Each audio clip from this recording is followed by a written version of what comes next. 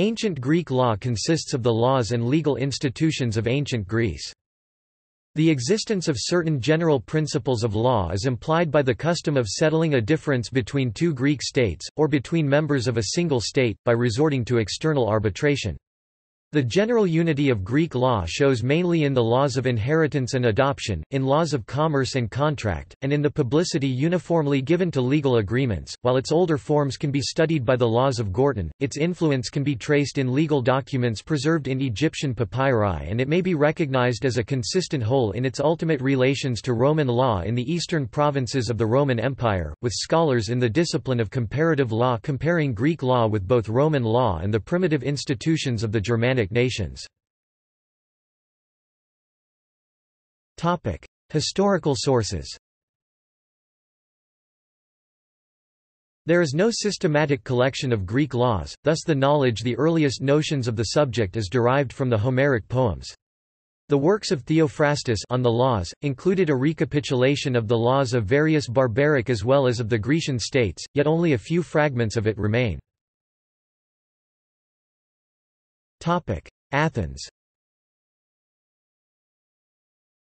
Incidental illustrations of the Athenian law are found in the Laws of Plato, who describes it without exercising influence on its actual practice. Aristotle criticized Plato's laws in his Politics, in which he reviews the work of certain early Greek lawgivers. The treatise on the Constitution of Athens includes an account of the jurisdiction of the various public officials and of the mechanics of the law courts, and thus enables historians to dispense with the second-hand testimony of grammarians and scholiasts who derived their information from that treatise. Other evidence for ancient Athenian law comes from statements made in the extant speeches of the Attic orators, and from surviving inscriptions. Procedural laws. Athens. Historians consider the ancient Athenian law broadly procedural and concerned with the administration of justice rather than substantive. Athenian laws are typically written in the form where if an offense is made, then the offender will be punished according to said law, thus they are more concerned with the legal actions which should be undertaken by the prosecutor, rather than strictly defining which acts are prosecutable. Often, this would have resulted in juries having to decide whether the offense said to have been committed was in fact a violation of the law in question. Development of ancient Greek law. Athens. One of the earliest datable events in Athenian history is the creation of the Draconian Law Code, c. 620 BC. We know little about Draco and the code, with the homicide law being the only one known due to it surviving the Solonian reforms. The law seems to have distinguished between premeditated and involuntary homicide, and provided for the reconciliation of the killer with the family of the dead man. The homicide law of Draco was still in force in the 4th century. Though the rest of the code is unknown, it was by Athenian tradition known to have been very harsh. The Athenian law codes set forth by Draco were completely reformed by Solon, who was the archon of Athens c. 593 BC. Solon's reforms included the cancellation of debts and reforms to land ownership, as well as the abolition of slavery for those who were born Athenian. However, attributing specific legal innovations and reforms to Solon and his successors is notoriously difficult because there was a tendency in ancient Athens to ascribe laws to Solon irrespective of the date of enactment. Courts and judicial system. Along with the official enforcement of the law in the courts in the Grecian states, justice and social cohesion were collectively enforced by society at large, with informal collective justice often being targeted at elite offenders. Athens. Ancient Greek courts were cheap and run by laypeople. Court officials were paid little, if anything, and most trials were completed within a day, with private cases done even quicker. There were no court officials, no lawyers, and no official judges. A normal case consisted of two litigants, arguing if an unlawful act had been committed. The jury would decide whether the accused was guilty, and should he be guilty, what the punishment will be. In Athenian courts, the jury tended to be made of the common people, whereas litigants were mostly from the elites of society. In the Athenian legal system, the courts have been seen as a system for settling disputes and resolving arguments, rather than enforcing a coherent system of rules, rights, and obligations. The Prytanean court was responsible for trialing random residents, animals, and inanimate objects for homicide, and it is assumed that it was in order to ensure that Athens was free of blood guilt for the crime. The Athenian court system was dominated by men. The jury was all male, and it has been argued that the Athenian court seemed to have been remarkably unwilling to allow any female presence in the civic space of the law court itself. Topic: Public and private cases.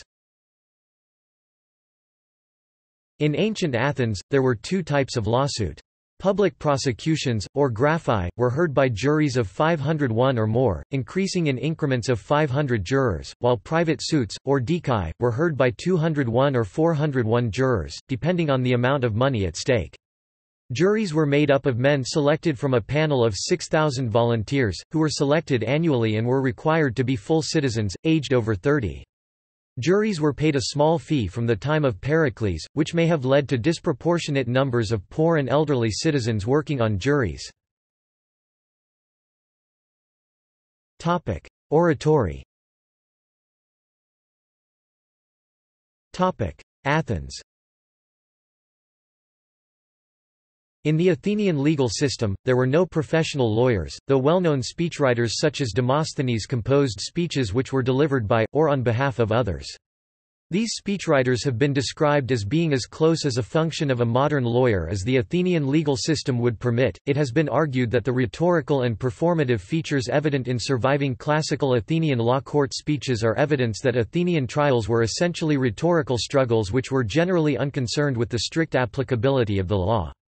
It is also said that orators constructing stories played a much more significant role in Athenian court cases than those of the modern day, due to the lack of modern forensic and investigatory techniques which might provide other sources of evidence in the Athenian courtroom. See also: Byzantine law, Roman law, Celtic law. References. This article incorporates text from a publication now in the public domain. Sandys, John Edwin 1911. Greek Law. In Chisholm, Hugh. Encyclopædia Britannica. 12 11th ed. Cambridge University Press. pp. 501–507. This describes the topic in more procedural detail, and has a large set of citations. Carey, Christopher 1998. The Shape of Athenian Laws. The Classical Quarterly. 48 1. doi, 10.1093, CQ, 48.1.93. Andrews, A. The Growth of the Athenian State. In Boardman, John, Hammond, N.G.L. The Cambridge Ancient History Volume 3, Part 3, The Expansion of the Greek World, 8th to 6th centuries BC. ISBN 0-521-23447-6. Forstdijk, Sarah 2008. Street Theatre and Popular Justice in Ancient Greece, Shaming, Stoning, and Starving Offenders Inside and Outside the Courts. Past and Present, 201. doi, 10.1093, PASTJ, GTN 014. Gagarin, Michael 2003. Telling Stories in Athenian Law. Transactions of the American Philological Association 1974, 133 2. doi, 10.1353, APA.2003.0015. Hamill, Deborah 2003. Trying Neaira, The True Story of a Courtesan's Scandalous Life in Ancient Greece. New Haven and London, Yale University Press.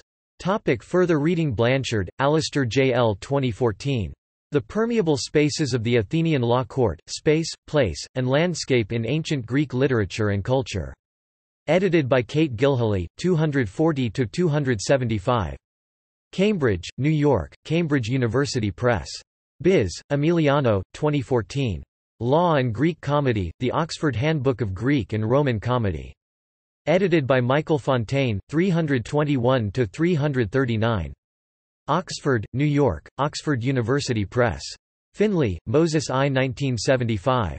The Problem of the Unity of Greek Law, in the Use and Abuse of History. By Moses I. Finley, 134–152, 236–237. London, Viking. Gagarin, Michael and David Cohen, eds. 2005. The Cambridge Companion to Ancient Greek Law. Cambridge, UK, Cambridge Univ. Press. Gagarin, Michael, 2008. Writing Greek Law. Cambridge, UK, Cambridge Univ. Press. Harris, Edward M., and Lena Rubinstein, 2004. The Law and the Courts in Ancient Greece.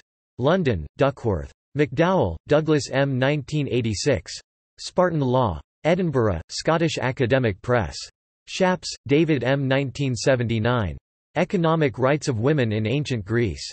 Edinburgh, Edinburgh Univ. Press. Schwartz, Sandra, 2016. From Bedroom to Courtroom, Law and Justice in the Greek Novel. Eald, Barquis. Seeley, Raphael, 1994. The Justice of the Greeks. Ann Arbor, Univ. of Michigan Press.